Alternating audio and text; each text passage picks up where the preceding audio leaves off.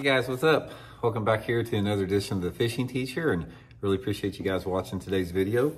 In today's video, guys, we're going to be talking about how to use dye on different type of soft plastic lures to sort of maximize their effectiveness. Dyes are one of my favorite things to do to modify a lure, guys. I think it makes a big difference in matching the conditions to just sort of tweak the color a little bit, makes it more appealing to the fish. So we're going to give you guys some good tips on that today. And before we get started, guys, I just want to invite everybody, anyone interested in booking an on-the-water lesson with me where we go out in the water and cover various techniques, whatever you want to learn about. Just shoot me a private message on my Facebook page, Randy Blockett Professional Angler, and I can give you the details about that. So much appreciated. Okay, guys, there's dyes. You can dye really anything, hard bait, soft bait. I dye even my hard bait sometimes, and about any soft plastic you want to. But specifically what I want to talk today, guys, I want to show you how to dye a swim bait here, because swim baits are one of the best lures as far as that will take dye, and I usually always dye them. So I'm going to sort of give you guys some tips and advice on what I like to do to them.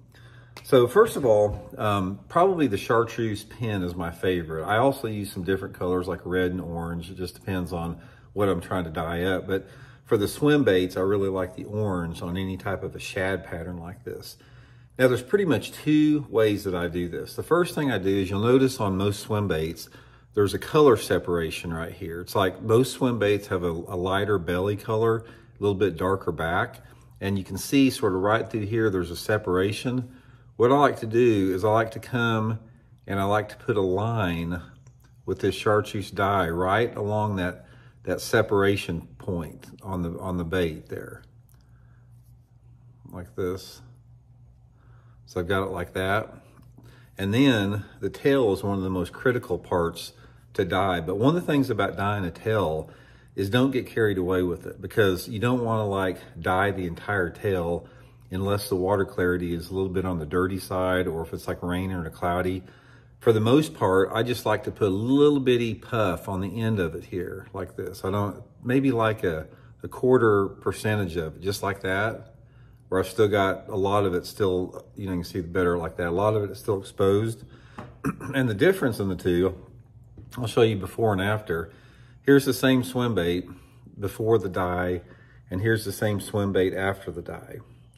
Now, you can notice that quite a bit of difference. It almost looks like a completely different color of bait there. And guys, which one of you, if you were a fish, which one to you looks a little bit more appealing there? I mean, this one right here, it's like, this is the way I do almost all my swim baits. It just seems like it gives it a lot more natural appeal. Something about the chartreuse stands out a little bit, even if the water is clean.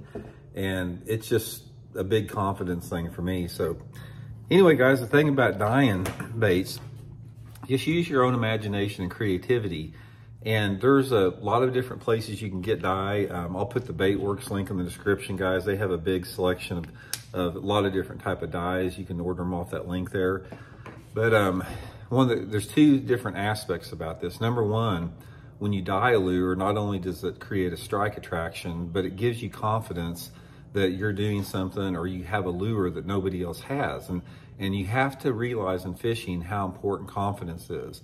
And for me, I know simply because some people are gonna color the baits, they're dye them, some people aren't, but everybody can add their own little twist to it there. And that twist that you add will be a big part of your own confidence level in the lure that you're using. And a lot of times, like on these, I'll even take them and sometimes I'll put just like ribs on them down the side, like this. Just put some ribs down the side. That breaks it up a little bit more, but just experiment with it and give it a try. Another thing you'll find out about soft plastics dyeing them, the dye will take it much better to some type of a clear or translucent or light colored. If you try to dye a dark colored bait, like a black or a June bug or a red or something like that, it doesn't really take the dye good. It turns it into like a baby poop green. It just doesn't look very good out there. But anyway, guys, start dyeing your baits. It's definitely going to add up to a few more fish, and I'm confident you guys will start doing it from now on. So we'll talk later. See you.